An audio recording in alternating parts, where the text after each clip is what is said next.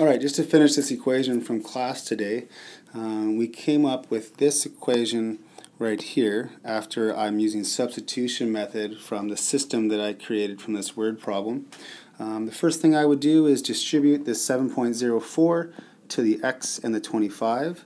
What that would give us here is 13.90x plus 80 equals, then we get 7.04x, and then plus, whatever we get is 7.04 times 25, and I get 176.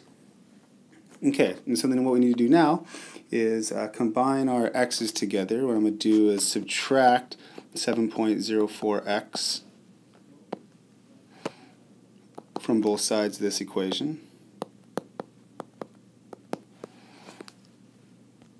I'm subtracting that so that I can cancel out the x's on the right hand side. On the left hand side I got 13.9x minus 7.04.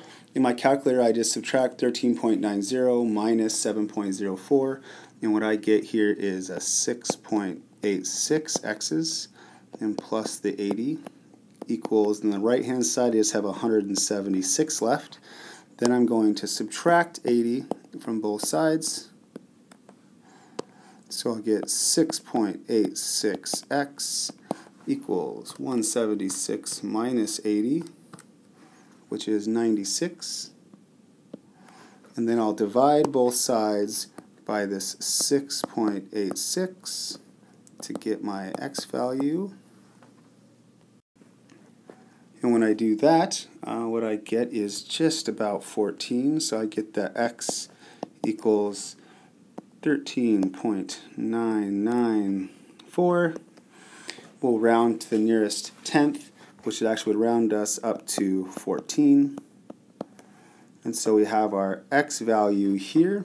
We need to find out what our y value is. We'll go up to our equations to figure out how to figure that out. So let's see. X represented here, the number of pounds of the chocolate that we used. Y is the amount of the final mix. If we want to find out y, we could just use this formula right here of x plus 25 equals our y. And so in this case, we have x equals 14. We're going to use the equation that x plus 25 equals y. Our x value in this case is 14, so 14 plus 25 equals y, which is 39. And so we've solved for both variables. And then the end of the question, we just wonder what they're asking. And again, this 14 right here represents the number of pounds we'd use of the chocolate, and the 39 here represents then the final amount of the mixture.